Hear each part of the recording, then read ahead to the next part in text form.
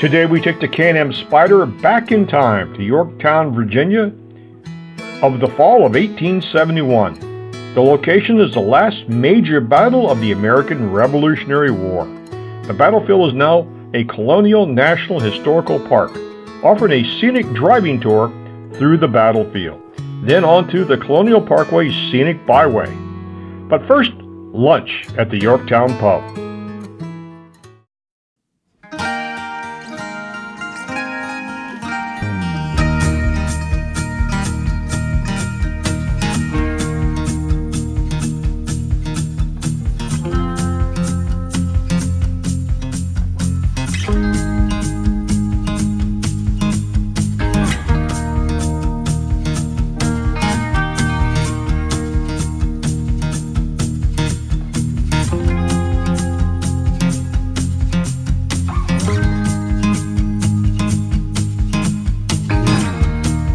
Click, click, click.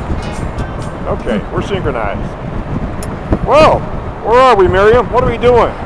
Well, we're doing something we haven't done on purpose for a long time, and that's a ride through the Hampton Roads Bridge Tunnel on our way to the peninsula. Yes. Gonna go. And I love it so. All the traffic and construction.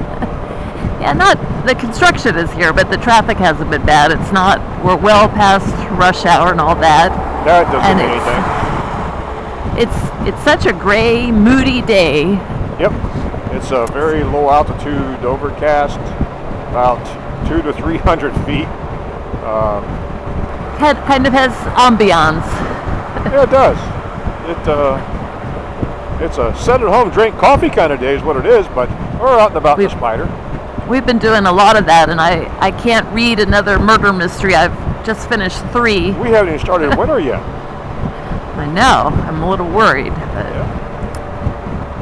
yeah. I don't know that this bridge tunnel will ever not be under construction. Yeah. But, and they are digging a new set of tunnels that are deeper, and they're building a new 4-lane section to go to the Hampton Roads Bridge Tunnel. They're also widening and deepening the Chesapeake VA Tunnel. They are widening and heightening the Interstate 64 bridge over the Elizabeth River down south, and I am given to understand it's all because of the expansion of the Panama Canal, which allows bigger cargo ships to transient, so they need deeper passages. Oh, here we go. Here's my traffic. Yes. I missed it so. Yeah, not much though. Won't yeah, delay we're at a stop. Much. Yeah, I guess it's good for the region because of it enables more port activity. Yeah. Oh. Off to our left is the James River. Well, actually, it's off to the right too, but it opens up here to the Chesapeake Bay. Off to the right, and to the left is the James River. A couple of cargo ships out there today. Yeah, there's a couple. Way out that little speck on the horizon is a lighthouse. Now it's automated, but at one time it was a floating manned lighthouse. Had a crew that lived on it. I'll see if I can overlay. I'll find a picture and overlay it. Yeah, and that's Fort Monroe up that way. Yeah, and this was a this little island right here. I forgot the name of it, but I'll put it on comments up here. Or no, actually, it'll be up here. It has some historical It significance. was a coastal fortification, and you can still see one of the what's left of the Fort Wool. Fort Wool. Is that what yeah, it's with Fort Wool? I think that. Fortifications, and that was an observation tower. They used to be able to fire the guns out to protect the Chesapeake Bay. I think now it's a bird sanctuary.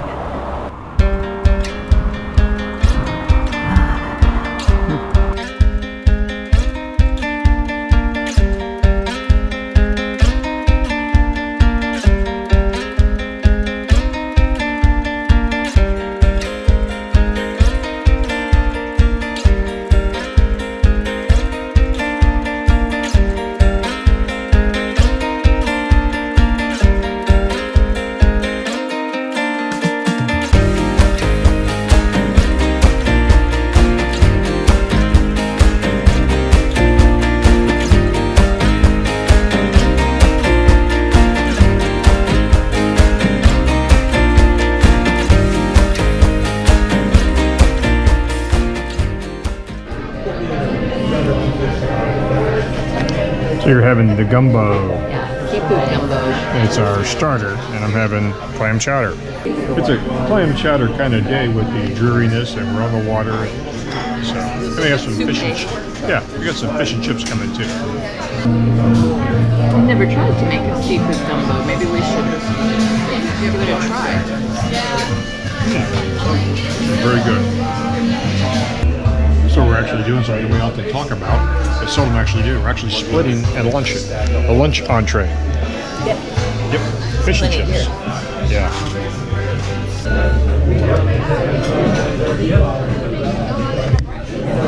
Alrighty.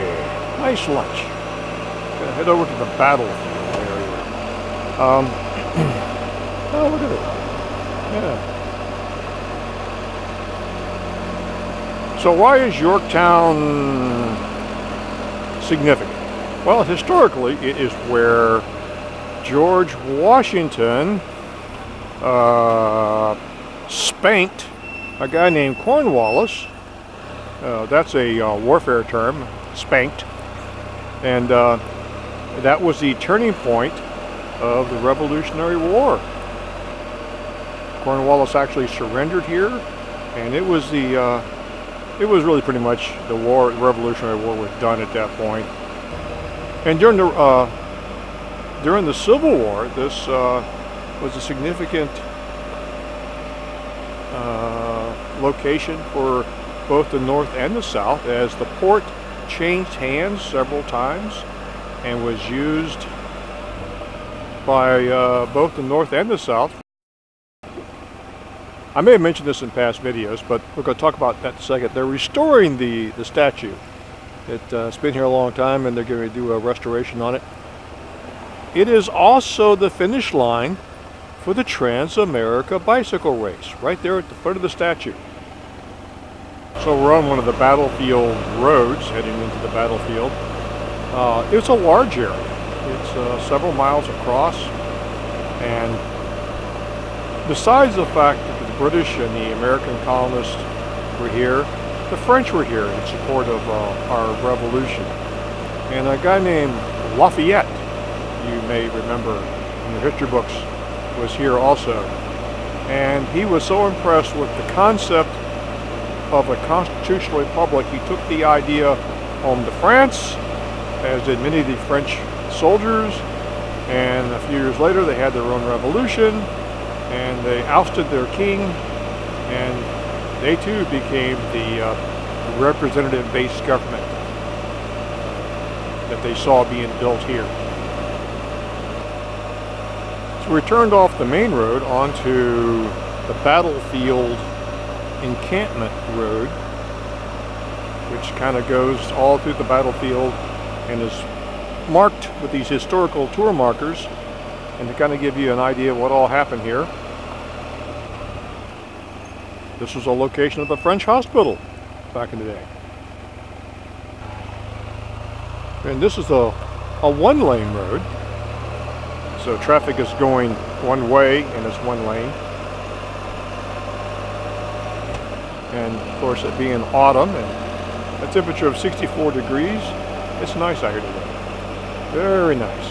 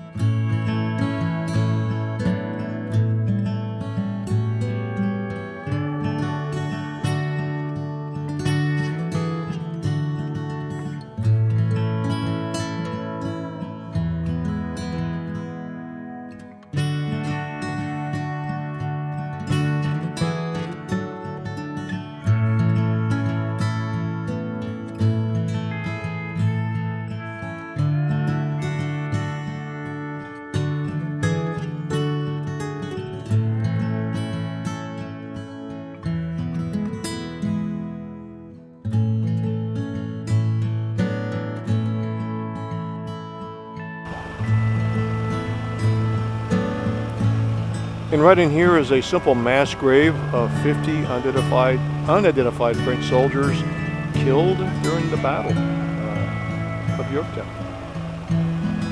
Fitting that they present wreaths on a regular basis to keep it up with the cross. Very nice.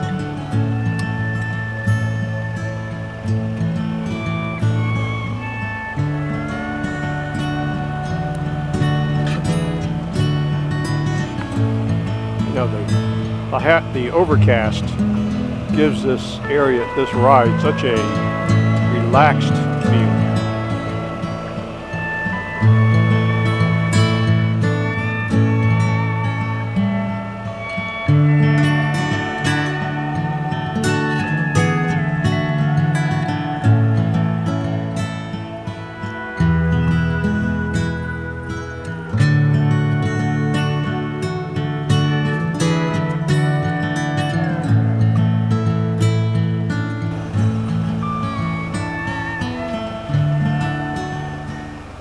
It's a lot bigger than you could think about. I don't know how many troops were actually here, but it was a big battle.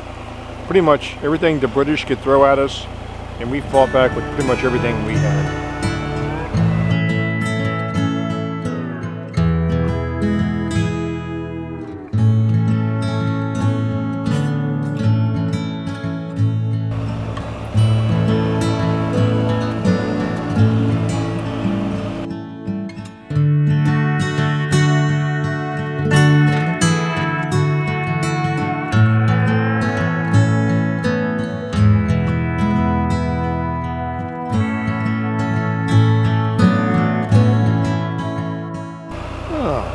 Off of the battlefield tour and on the Colonial Parkway. This takes us from Yorktown to downtown Williamsburg proper to Jamestown and the foot of the ferry. We were on the ferry just a week or so ago. We're going to take it again because it makes for a scenic ride home and relaxing.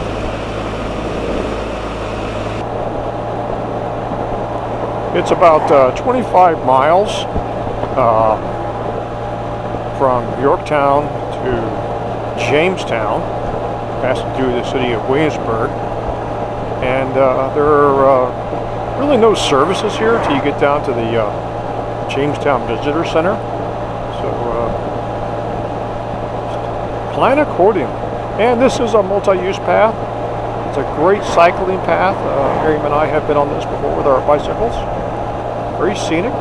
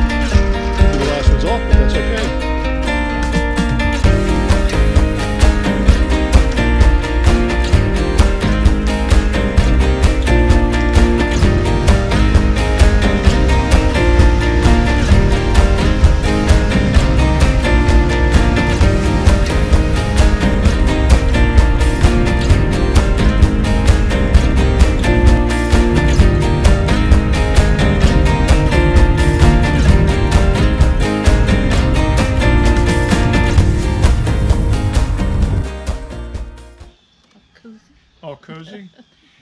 Well, guys, we made it home. Again, another field trip. Yeah, it was a good fall field trip. We're starting to run out of places to go to that we've not been before on video, so we're going to have to do some more research. But it was, we were in the same area 10 days ago, but it was nice to see the contrast in the foliage. It was so much prettier today, I thought. Yeah, the colors have really begun to pop. And I've always wanted to use that word on video, but now I've got a chance to. You're going to remind them?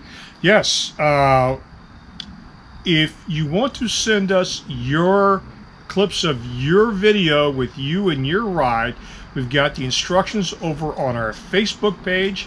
John and Miriam's Asphalt Odyssey on Facebook. Just look it up. It's right there, and how to load the video, and we can include that into our videos to kind of showcase you guys, because you're really what makes this channel happen. Yeah, thinking of a video collage. Yeah, type absolutely. episode. I've got like I said, I got an instructional video on that also. What else? Yeah, I think that's it.